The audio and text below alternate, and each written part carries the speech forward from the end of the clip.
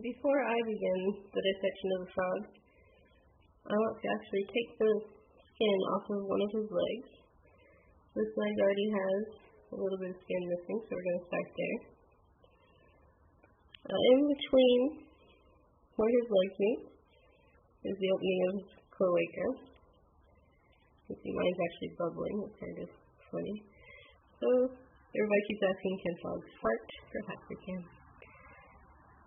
Near the center of his leg, there should be loose skin.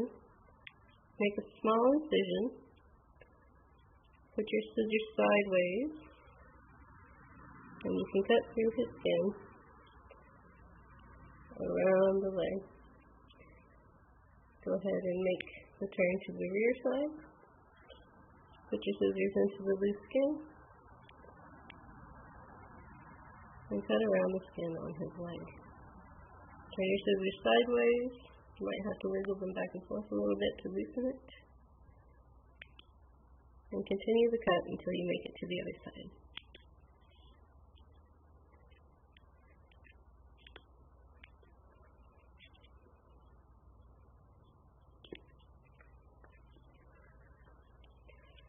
Now you can see that we have the skin loose around his thigh. It's not completely loose because your skin is attached to your muscle. That's what keeps us from being able to get it out of place too much. It's loose enough, but it is attached. Go ahead and cut down his thigh on the outside and on the underside as well.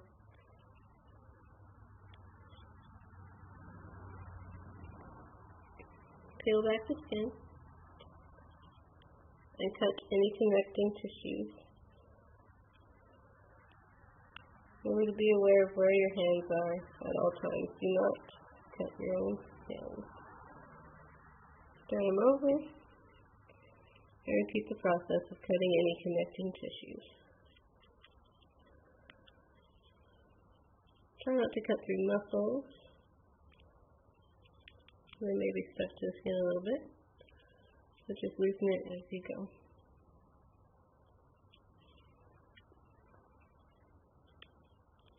Turn your scissors sideways so that you don't cut through the tissues underneath. Continuing on down the leg, you can kind of pull it down around the knee. Snip anything you need to snip to loosen it. Remember to be aware of where your fingers are.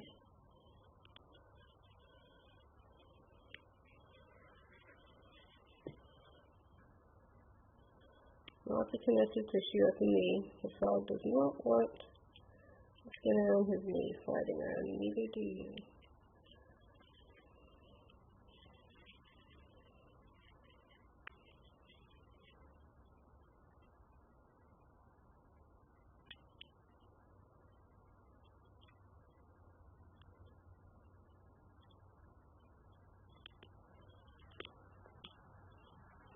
Just continue to pull gently. Just snip any connecting tissue. Put your scissors under the skin, sideways, and snip.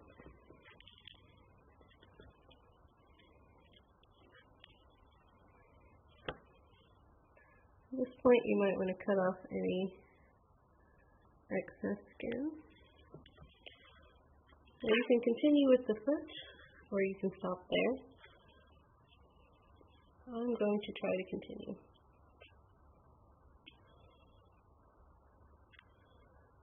Under the skin, sideways.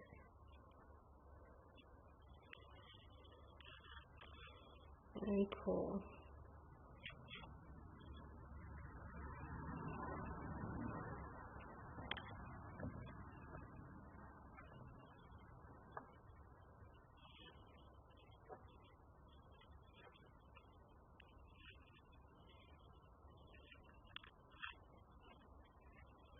Now you can see we've removed the webbing between his toes.